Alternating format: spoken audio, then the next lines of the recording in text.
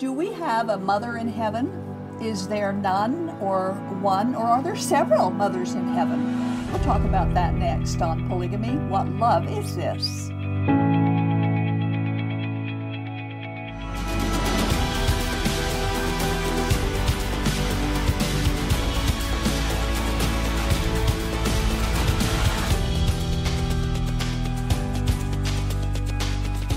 Several years ago, the LDS Church began posting doctrinal essays on their LDS.org website, and these essays were designed to expose information that had previously been hidden or denied by the Church. And it served to protect the religion, actually, from charges that they hide information from prospective as well as current members. And after posting 3 essays on Joseph Smith's Polygamy, yeah, I remember they came out. A lot of people did. And the early morning polygamy, of course, Mormon polygamy, many members were shocked, and actually some of them left the church because these essays were admitting what church leaders had previously denied. Christians had been revealing facts about Joseph Smith's polygamy, which officially the LDS Church denied, and they were not only admitting it, that it was true after all, but they were embracing and justifying what he did. One of their essays is about their strange belief of a mother in heaven. Now, that idea, of course, fits in quite nicely with LDS beliefs and as today's polygamists as well. Yes, it does. Recently, there have been more and more articles posted on the web affirming their belief in Heavenly Mother. One article that encouraged developing a closer relationship with Heavenly Mother was taken down not long afterwards. After it was posted, one person commented that, of course, they'd take it down because that article was encouraging a closer relationship with Mother in Heaven than they encourage with Jesus Christ. Which I thought was an interesting comment. Yeah. Many people are wondering if this is paving the way for another shocking change that LDS President Nelson has promised.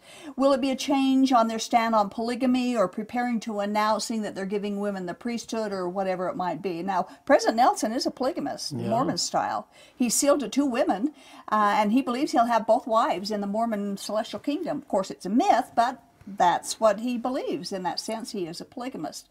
So we decided to talk about their Heavenly Mother doctrine, an idea that the Bible condemns. And we'll begin with the first of the 10 Commandments. It's very clear. There are no other gods but one. Yeah, you find this in Exodus chapter 20, verse 3. Thou shalt have no other gods before me. In the Hebrew, it literally means, and I like this, let there not be to thee, thou shalt have no other gods beyond me, or in addition to me, or by the side of me. By the side of me. Now, they believe Mother in Heaven is beside God, right? Yep. Sitting beside Him and equal value as He is. So there you have it. Thou shalt not. The first commandment, thou shalt not have any other God beside God. Now, Jesus and the New Testament both say, and it teaches, that marriage is for this life only.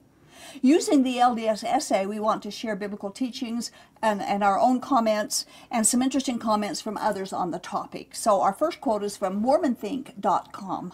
Yeah. Unlike some of the other essays by the Church, this essay doesn't share anything new to the average LDS member. Not only is this essay short, it is relevant to note the complete lack of historical support for the concept of a Heavenly Mother even being doctrine.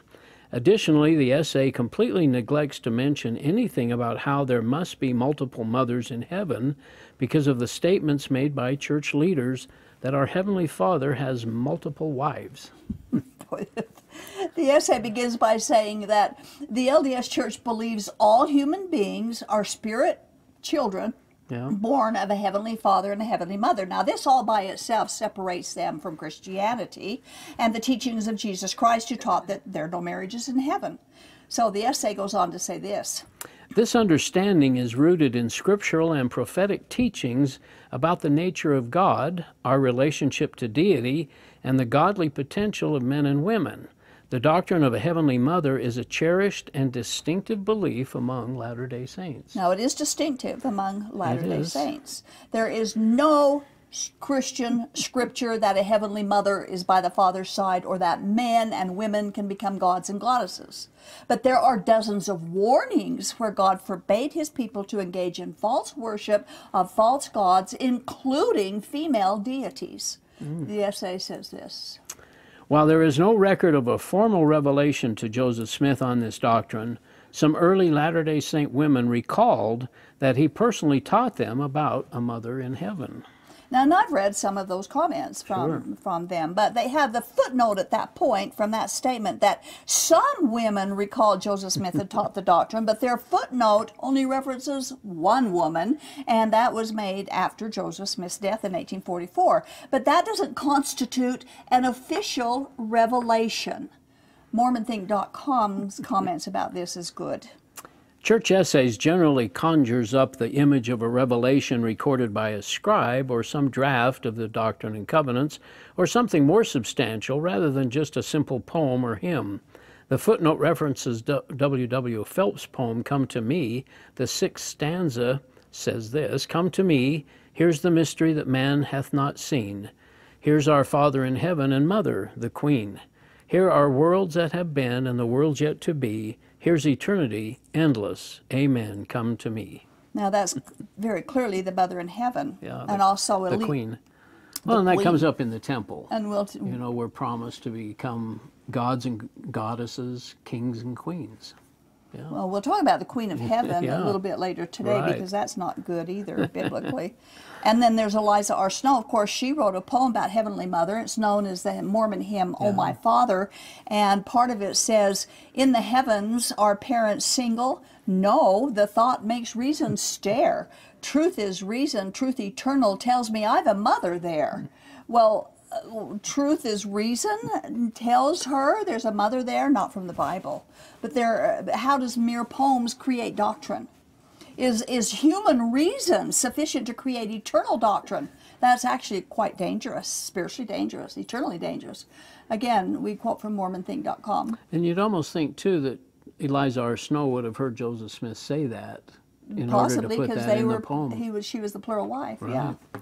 This doesn't appear to be a rock-solid foundation in which to build doctrine, since Joseph never recorded anything about this doctrine, nor was it written about in the Doctrine and Covenants.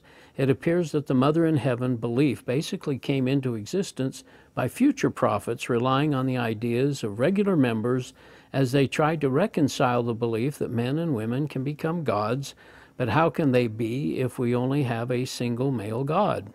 The belief in a Heavenly Mother solves that dilemma.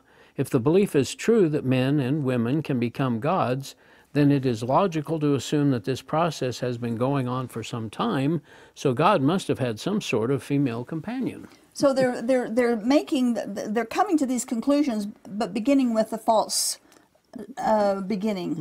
false idea of where he's come from and who he is. This kind of explains the doctrine as best they can, I guess. Right.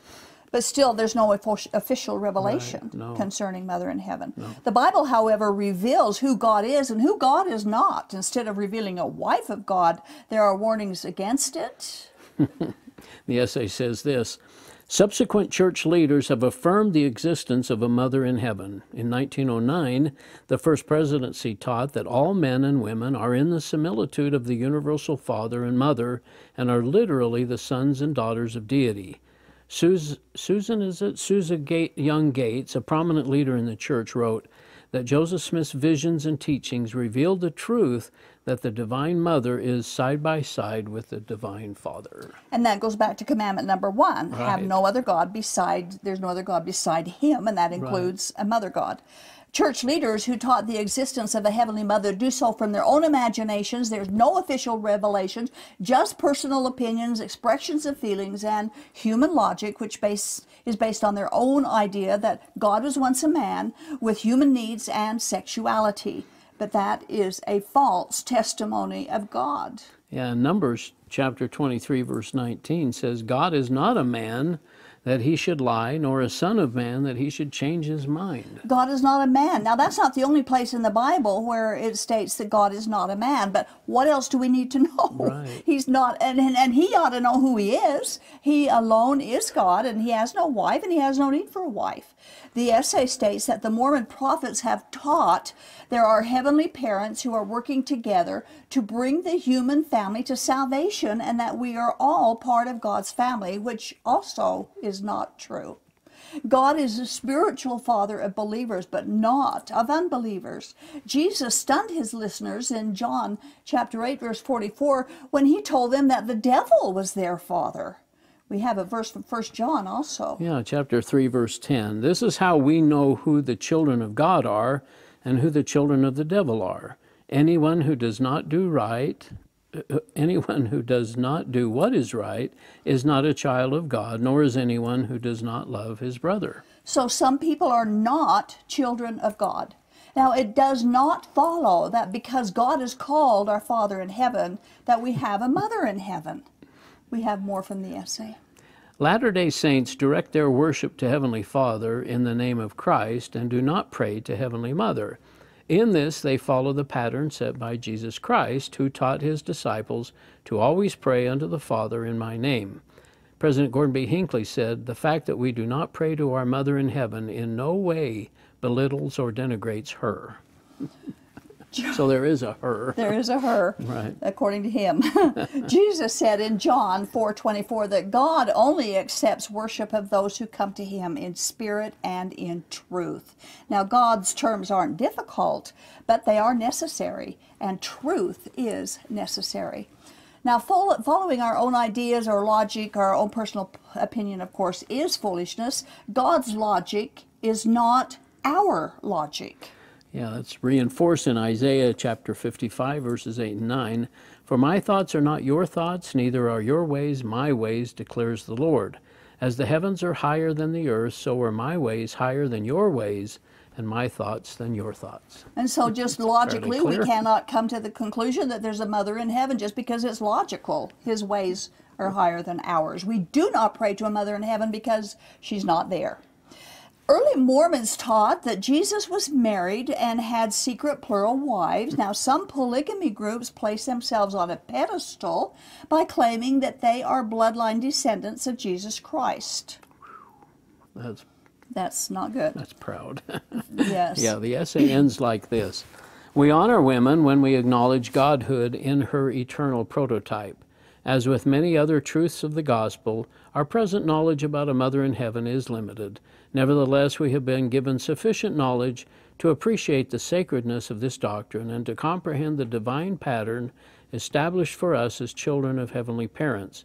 Latter-day Saints believe that this pattern is reflected in Paul's statement that neither is the man without the woman, neither the woman without the man in the Lord.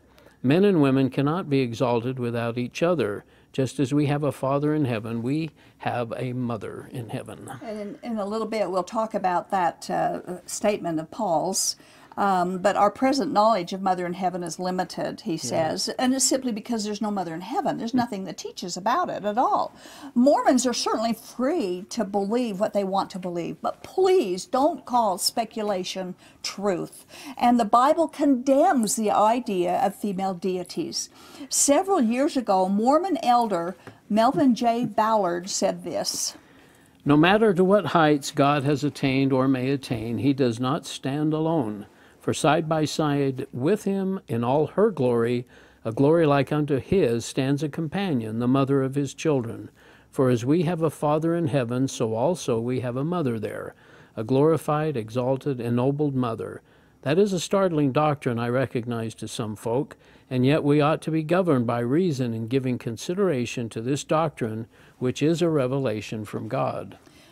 So he says revelation. He says it's revelation, but they talk about it like it is, but it's not. There's no official revelation or doctrine about it. That just is not true. And God does not progress. Right. He's the highest, and he's always been the highest. Commandment number 1, we are forbidden to have any God beside the one true God. And so Melvin Ballard just went against that in what he said. Heavenly Mother breaks the very first commandment. There is no female deity beside him. These 3 verses from Isaiah chapter 45, verse 18, "I am the Lord and there is no other." From 46:9 says, "I am God and there is no other. I am God and there is none like me."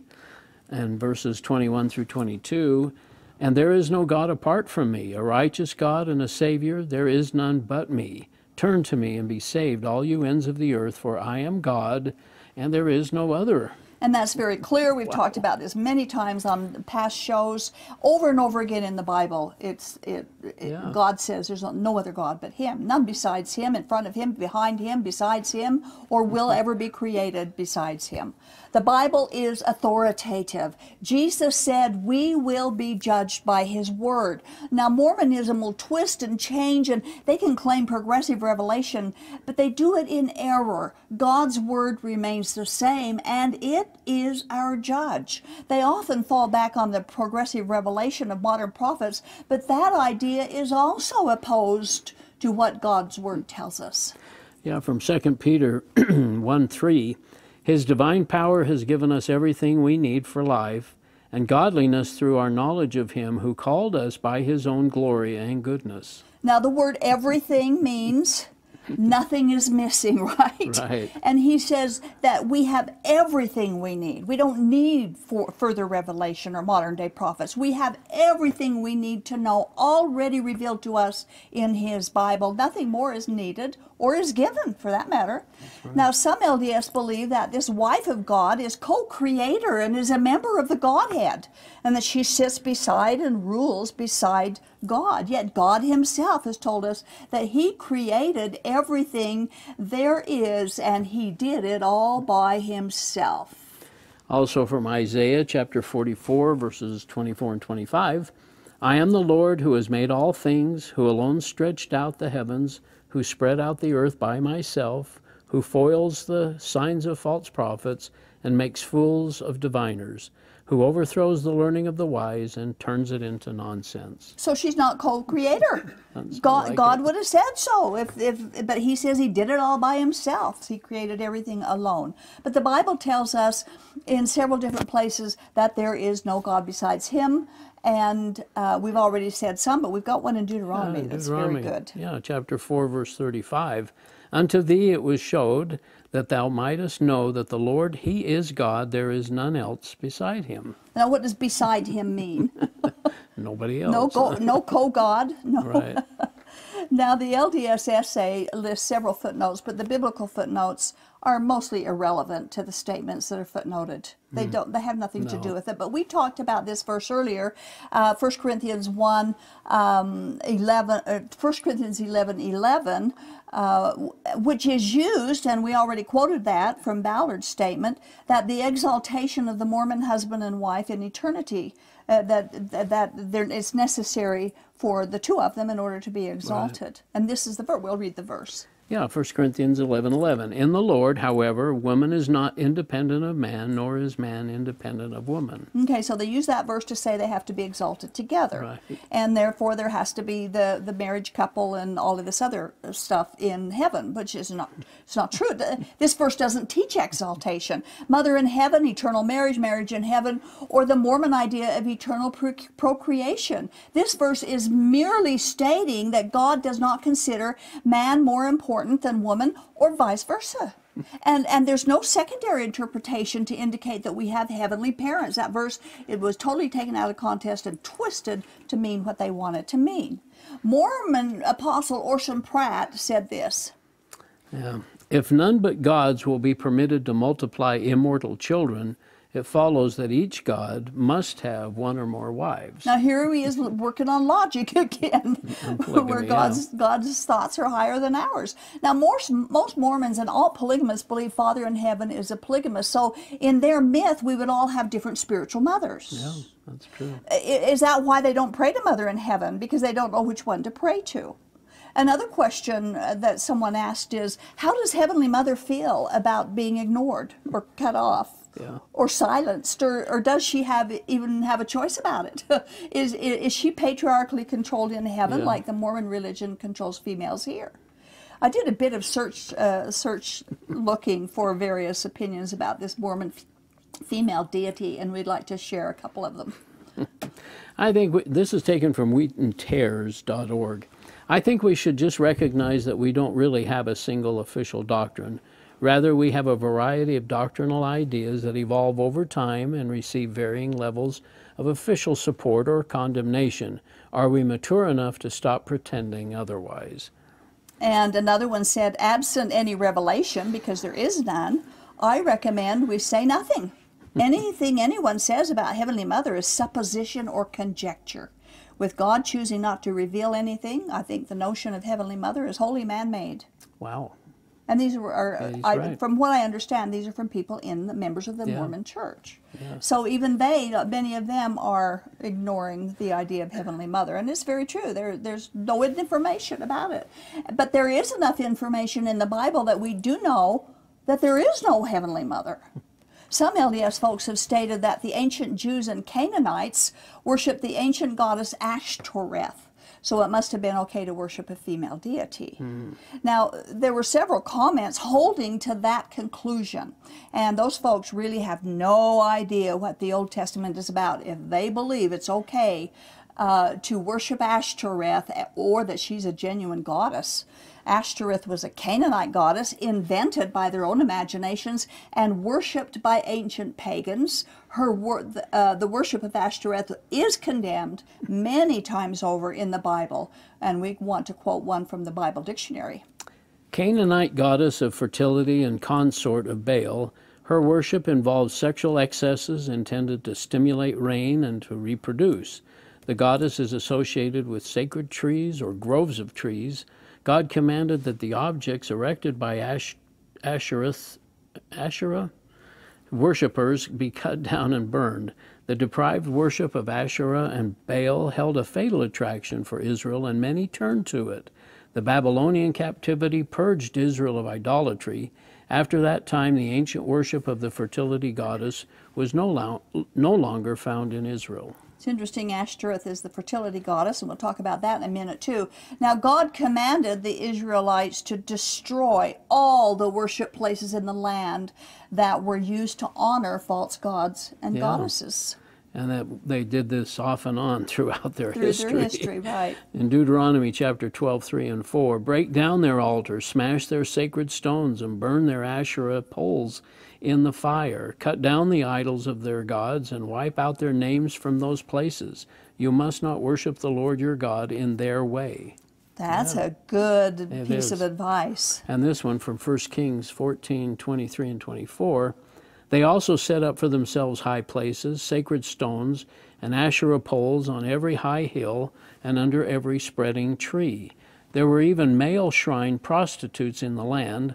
The people engaged in all the detestable practices of the nations the Lord had driven out before the Israelites. So her idea that because they worshipped, the ancient people worshipped Asherah, it must be okay. Yeah. And because the Israelites worshipped her, it must be okay. God calls detestable. Yeah. Some LDS speakers have referred to Mother in Heaven as the Queen of Heaven. We already read one of those quotes. And this is what the Bible dictionary says about the Queen of Heaven. Queen of Heaven, title of a female deity actively worshipped in Judah prior to its fall to Babylon in 586 BC. References in Jeremiah and Ezekiel to the worship of the Queen of Heaven demonstrate how seriously Judah was polluted by pagan fertility religions. And there's the word polluted from this too, fertility religions. And if you really want to know about this, look in the Bible, look in your concordance and read the passages that talks about the Queen of Heaven. These ancient female deities are not a good thing. They should not be copied by polygamists, Mormons, or anyone else. God is against them, and he commanded their religious symbols and icons to be destroyed. It's interesting that they were fertility goddesses, which we've already read, which is precisely what Mother in Heaven is. She's a fertility goddess. That's right. She's eternally pregnant. She's sharing her god husband with multiple wives to give her polygamist god husband millions of spiritual babies to populate numerous planets that the Mormon gods earn. Strange, isn't it? Eternal sex and fertility. It's a pagan concept. That's true. And as we've already read, it's detestable. God condemns it, and he orders it not to be done and to be destroyed. So it's very concerning that they are pushing the Mother in Heaven, the whole concept of Mother in Heaven. And on top of all that, it's not even a Mormon revelation. There's one God, and he alone is God. He is not a man. He is not an exalted man who became a god, nor does he have human needs and passions and desires. No continuing revelation about God is needed to change God from who he is to whoever the God inventor wants him to be. He is God, and there is no other. He's God, and there are none like him, and he doesn't have a wife. Now, one article I read said, excuse me, by the way, one of the articles that I mentioned earlier was put up and it was taken down within a few days. Within a few days. And I got some of this information from that article before it was taken down. But one article I read in response to some of this is that more and more articles are coming out about the Mother in Heaven. And one guy says, we know that this is a belief that the Mormons uniquely have. Yeah. Other religions don't really believe in it, but they want to take it to the world and to other religions and convince them that this is true, so that that doctrine can permeate. Maybe have the missionaries begin teaching more about Heavenly Mother. And that's what I'm wondering. What are they? How are they going to do that? Well, are they going to have a whole section in their missionary lessons, or is that going to be the meat, not the milk? And really, that's what the whole purpose of the temple and marriage for time and all eternity. What that's all about. Yes, that's what it's all about. Gods and goddesses, like I say, and so they. And it was just strange to me too, when I was coming out of the church, to think that here a resurrected Heavenly Father and a resurrected Mother in heaven that had bodies of flesh and bone, not blood, but flesh and bones, could have spirit children. Yeah. They wouldn't have like begets like. Figure how that works. Yeah, how that worked. But definitely, and I kind of always thought that maybe the different nations of the world came about from the different mothers. That Heavenly Father had. The Asians came from an Asian mother, and the blacks came from a black mother, and God would be married to someone of a different race in early Mormonism. That was never happened. Naive thinking, of course, but that's an answer to the situation of having many wives. Yeah. Well, thanks, Earl. Thanks again. Betcha. We try to be relevant in what we talk about on our program.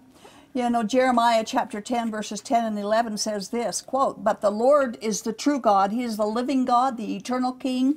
Tell them this, these gods who did not make the heavens and the earth will perish from the earth and from under the heavens.